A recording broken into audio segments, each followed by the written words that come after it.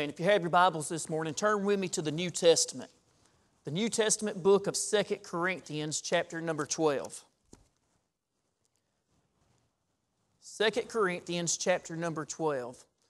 While you're finding your text, let me say thank you, Brother Sam, for the privilege and the opportunity of being here this morning.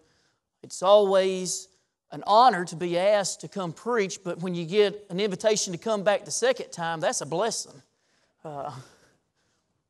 So I thank you for that, Brother Sam. 2 Corinthians chapter number 12. This has been on my heart for some time. Don't know who it may be for, but I know it's for someone here.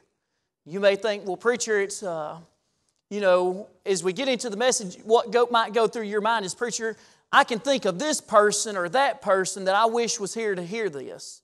But no, God knew exactly who was going to be here this morning. Has it ever occurred to you that nothing has ever occurred to God? Nothing takes God by surprise. Amen. So God knew exactly who was going to be here this morning. And Brother Sam, I believe with all my heart that God sent this message exactly for someone here in this very room this morning. Amen. So let me just say this and we're going to preach. This is my philosophy when it comes to preaching. Get it in preaching gear and preach. Amen. But give me something along the way. Give me some food along the way, something that can help me throughout the week. And last time I was here, I couldn't even talk on Monday. I was so hoarse. I just gave you all I had. Amen. We're going to take and back it down just a little bit this morning, and we're going to try to keep it out of overdrive, but I want you to stay with me. I remember a couple of years ago, Brother Sam, I was up in Ruffin, North Carolina. I was about 15 minutes outside of West Virginia preaching a revival one week. And one night I preached a pretty lengthy message, and I'm going to try to refrain from doing that this morning. Glenda's done told me I'm on a timer, so she'll throw something at me if I get to going too long. But I was preaching in revival that week, and one night it was a lengthy message. And a lady came through after the service was over with. Brother John shook my hand. She said, "Preacher," she said, "that was a fine message." She said, "but it would have made a better series." Amen. So, there you go. I hope you don't feel that way this morning when we get done. 2 Corinthians chapter number 12. I only want to read one verse of Scripture. Verse number 7. Paul said, "Unless I should be exalted above measure, through the abundance of the revelation there was given to me a thorn in the flesh, the messenger of Satan to buffet me, lest I should be exalted above measure." In this chapter, in this verse, Paul talks about a burden that he had to carry, a problem that he had to deal with. Now, we don't know exactly what Paul's thorn was. We don't know what Paul's burden, what his problem was, and for good reason. He didn't tell us. But in verse number 10 of this chapter, Paul uses the word infirmity. Several times throughout the four Gospels, this same word is translated as sickness or disease. Be what it may, this sickness, this disease, this thorn was a great burden to Paul. It was a great problem in his life. He uses the word in verse number 7, buffet. It is a very strong word. The word buffet literally means to beat till one's black and blue, to pound. Paul said, "This thorn in my life, this problem, it pounds me, it beats me until I am black and blue." Now, the word thorn appears in the Bible over 50 times. The first time that we see the word thorn in Scripture is in Genesis chapter number 3. You remember, because of man's disobedience, because of his sin, God cursed the ground. And He said that from now on, that the ground would bring forth thorns and thistles. And if man was going to eat bread, he would eat bread by the sweat of his face. God cursed the ground. Every time that we see the word thorn in Scripture, it's always associated with heartache, with pain, with problems, with suffering. You remember in John chapter 19, verse 5, the Scripture says that they took and they planted upon Jesus' head a crown of thorns. And in chapter 5, the Bible says that he went forth wearing the crown of thorns. Now, while I may not know everyone here this morning, Brother Sam, I believe with all of my heart that each and every person in this building, somewhere you've got a thorn in your life. There's a problem that right now you're having to deal with. There's a heavy burden in your life that you're having to tote.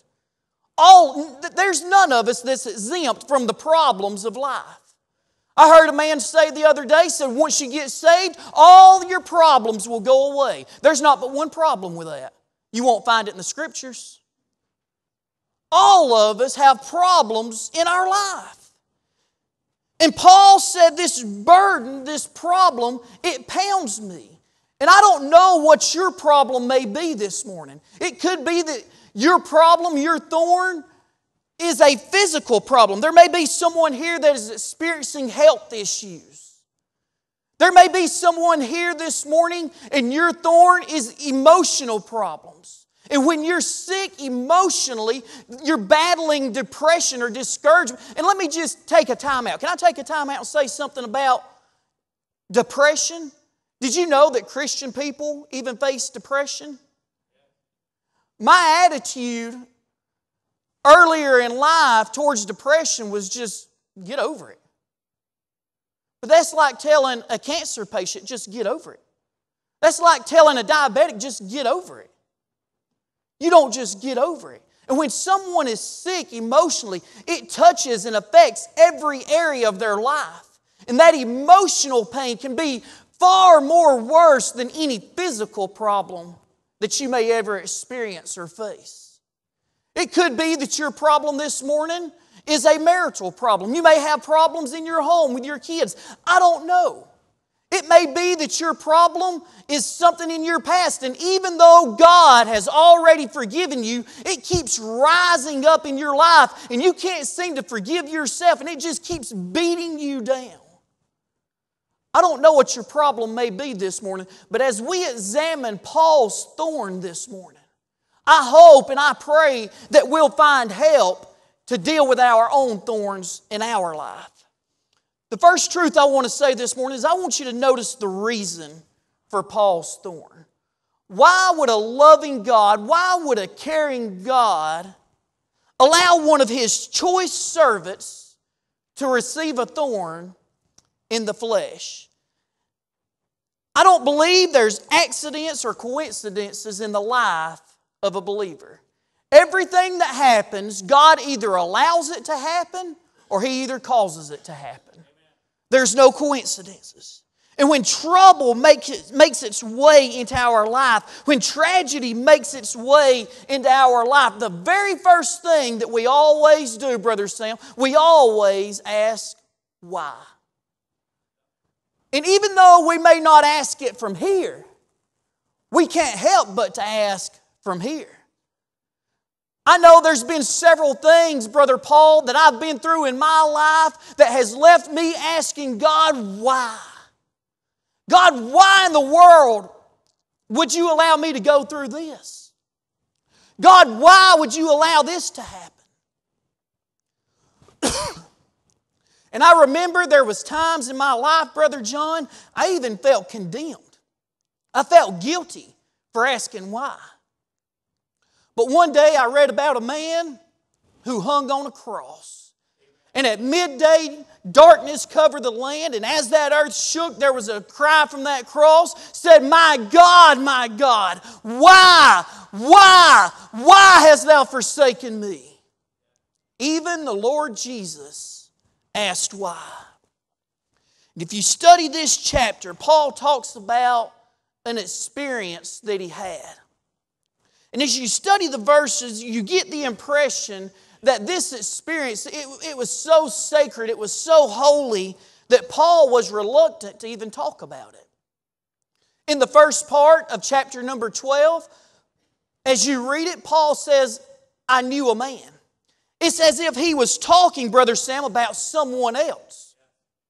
But as the chapter unfolds, you find out that Paul was actually the man. He was talking about himself. And we don't know what Paul's problem was. And I don't know, the Bible says that Paul, he was called up to the third heaven. He went to paradise. He went to where God is. And the Bible doesn't shed very much light on present day paradise. As a matter of fact, it's only mentioned in Scripture 3 times. And I confess to you this morning, I really don't know if Paul went to heaven, if he went.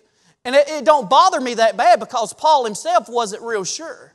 It was about the time, Brother Sam, it was about 14 years prior to the writings of 2 Corinthians. It would have been about the time, Brother John, that Paul took his first missionary journey, about the time that he was stoned and left for dead at Lystra.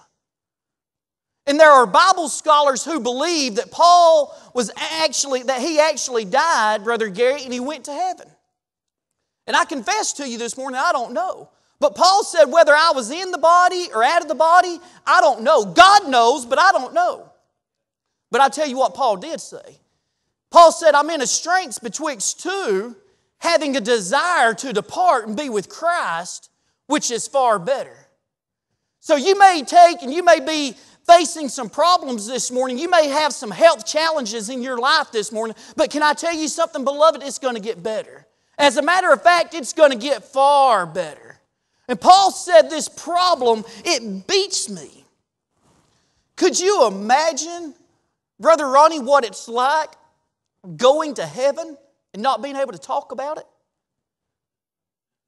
We go on vacation and we can't wait to get back home to tell our friends and our families what we saw and what we did. Well, Paul went to heaven. And if Paul was standing here this morning before you and you was to ask him, Paul, what was it like?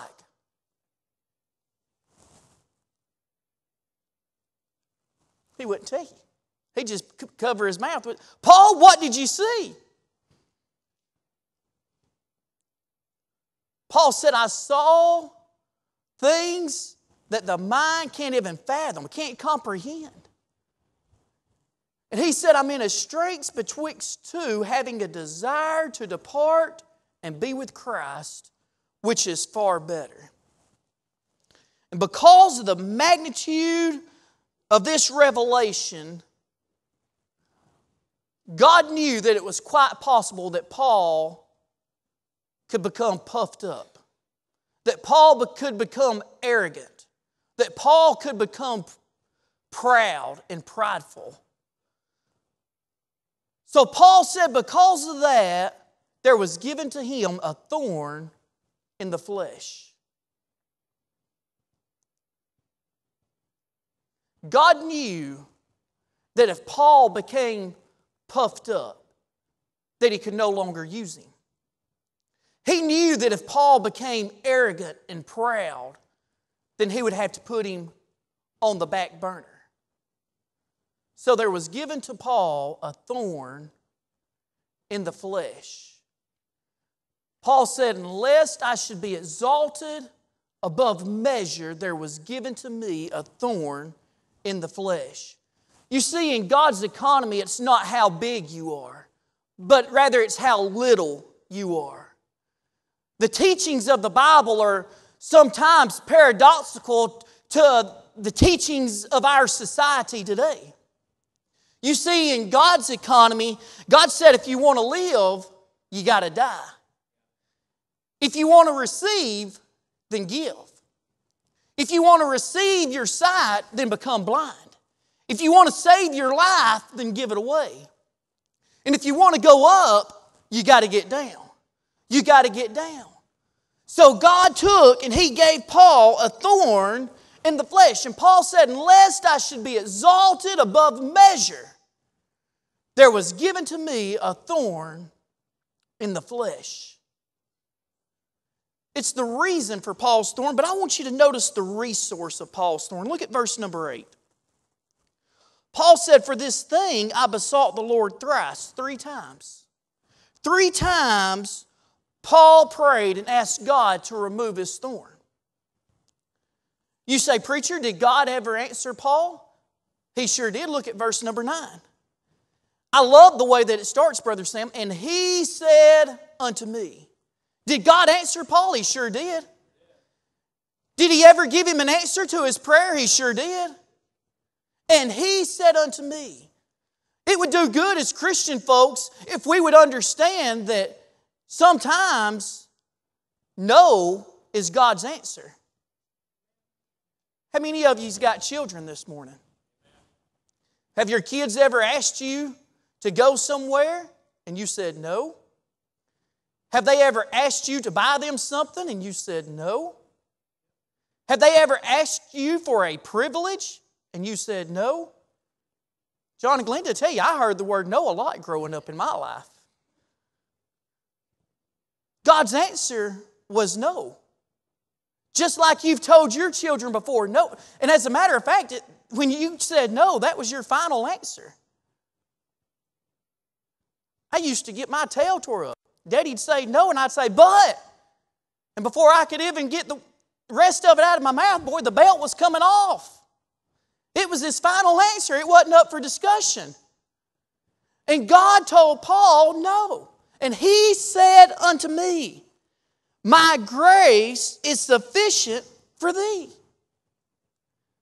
I want to say something about the word sufficient. The word sufficient there means more than enough.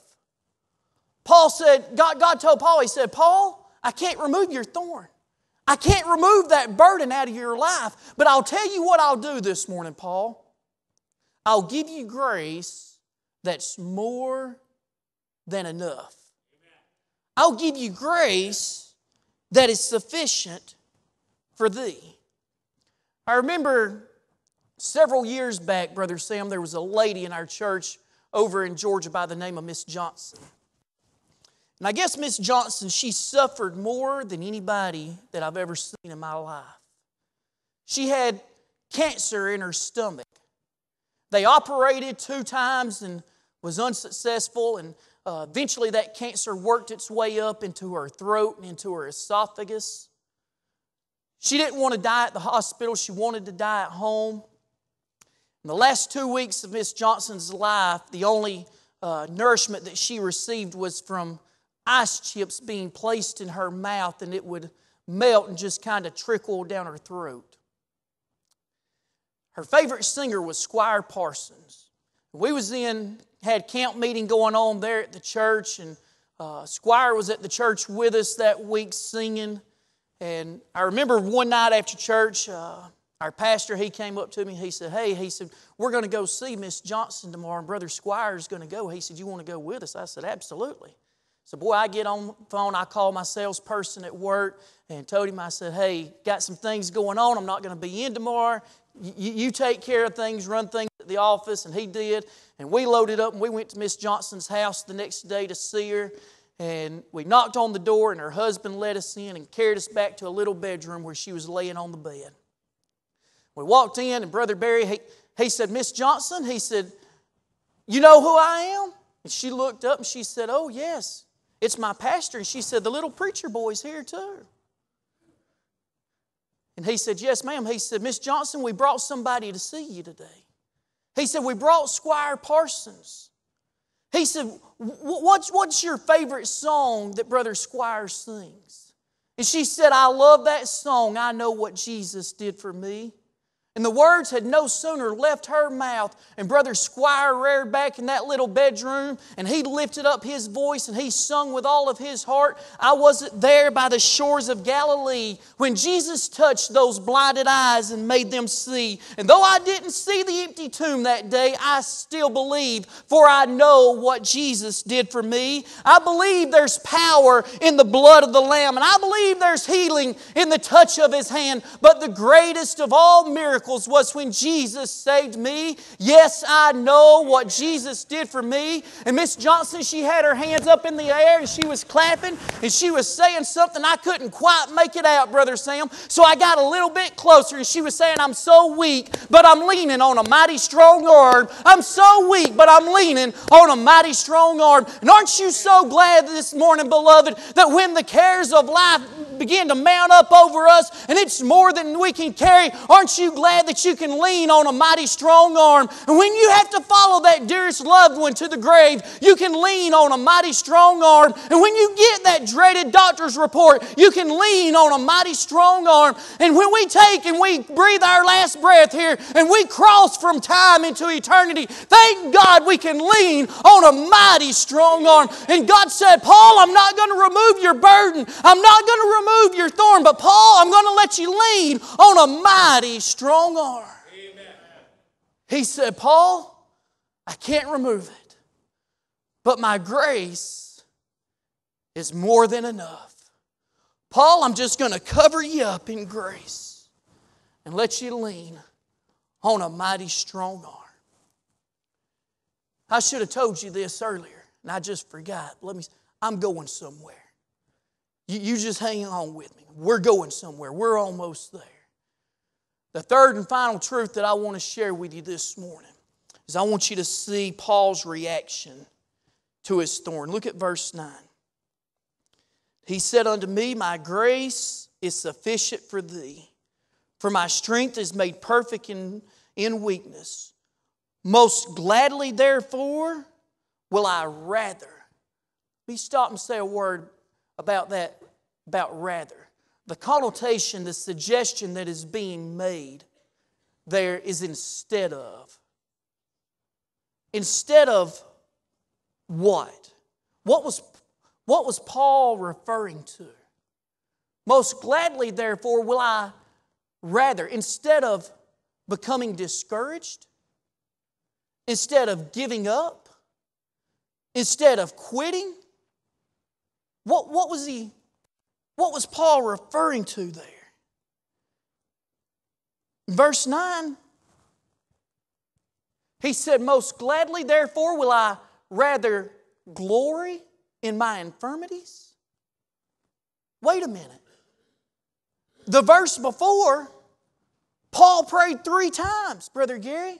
3 times and asked God to remove that thorn out of his life. But now he's shouting about it. Paul's circumstances, they're still the same. That problem, that burden, that thorn, it's still there. But somehow in the circumstances of life, Paul's different. Paul's changed. And he said, most gladly, therefore, will I rather glory in my infirmities. Watch, here it is. That the power of Christ may rest upon me. You see, Paul's thorn, it had produced a flower. It had produced a rose in his life. And that rose was power. It produced power in his life.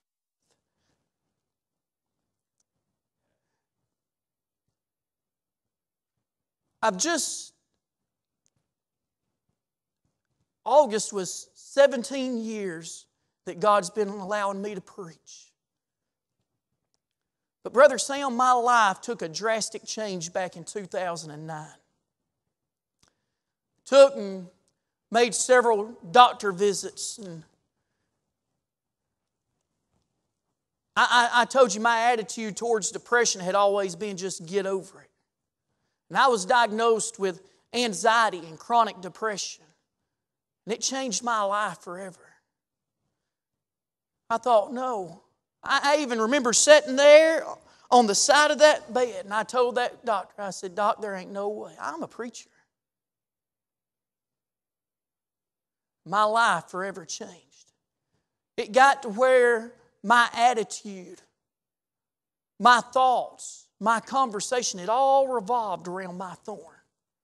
It took control of my life. My thoughts was negative. My conversation was negative. And I remember one Sunday I was up in Piedmont, Alabama preaching. And as we got done preaching, I walked out into the vestibule and I looked on the wall there and there was a picture of just a huge field of roses. And there was a little encryption at the bottom of that picture. And I walked over there and read it. And it said, I'm glad thorns grow roses. And when I read that, it was like the Holy Ghost just smote me.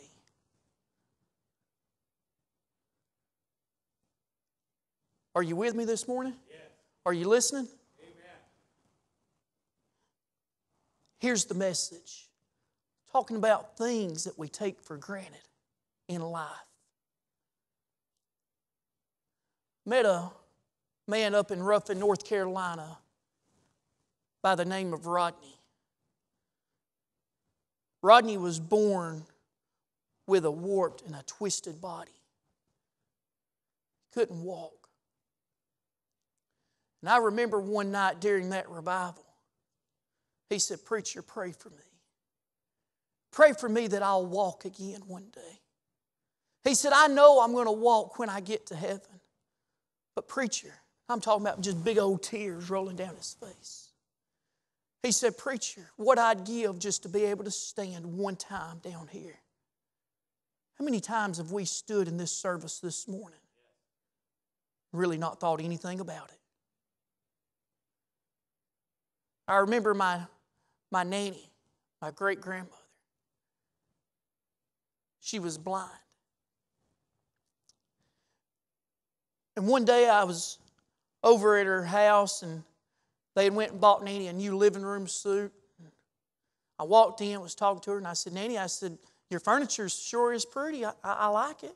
And she said, Son, describe it to me. Tell me what it looks like. I began, to the best of my ability, to describe that furniture to Nanny. And I said, Nanny, I said, it's brown. It's beautiful. I said, but Nanny, I said, brown's, it's not a bright color.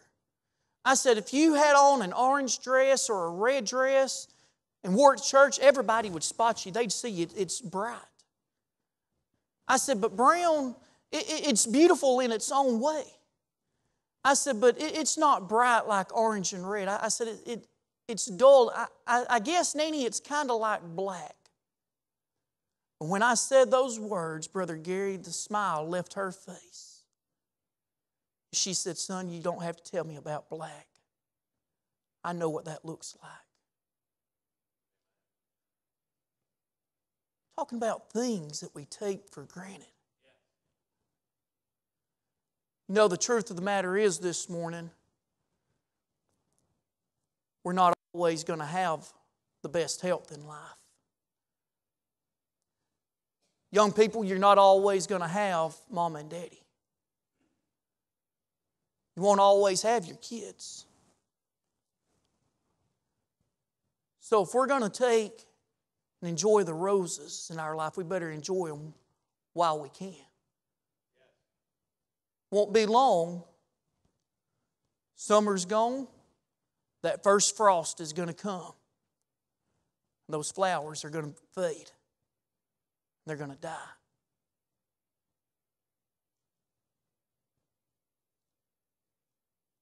You may not be able to see it this morning.